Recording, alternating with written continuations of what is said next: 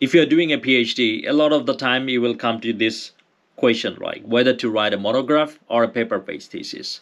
So a monograph is like normally one large work, which is normally 300, 400 pages, where you put all your PhD works over the 3-4 years of time.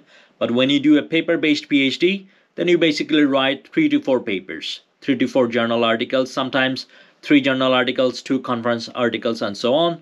And then in the end, you build up a story, you write an introductory chapter, and you build up the connection between all these 3 to 5 papers and so on. And then you submit it as a thesis, right? Which again becomes like in total 200 pages, 250 pages.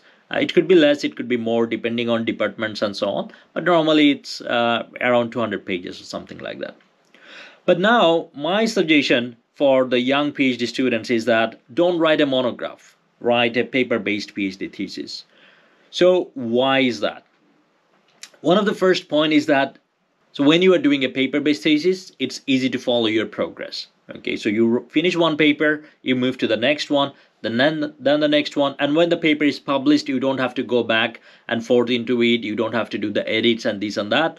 So every paper you finish and you can see the progress. In monograph, it's very hard to see the progress, and sometimes at the end maybe you get some major comments and you have to change all the things. So it kind of can get messy. Okay, so that's one of the reasons why I recommend you to write paper-based thesis.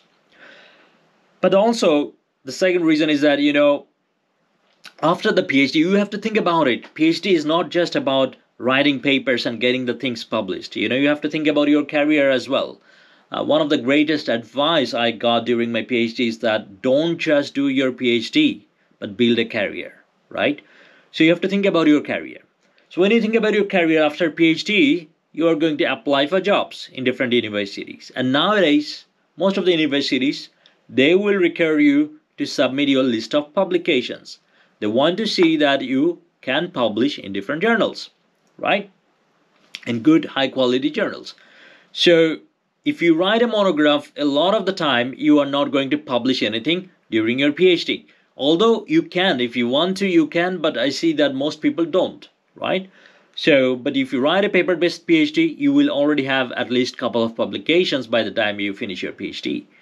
So then you have a much more stronger applications when you're applying for postdoc or assistant professor positions after the PhD, right? So these are two main reasons why I would recommend you to write a paper-based PhD instead of a monograph. But you might argue that, you know, there are some fields where it's the norm to write like a monograph. Like it could be actually like there are fields like music and arts and so on. So there it might be the norm to write a monograph, and that's okay. I'm mainly talking about the business and management field, but this also applies very well to engineering and medical science fields, right? So I hope you find it useful. Good luck with your PhD.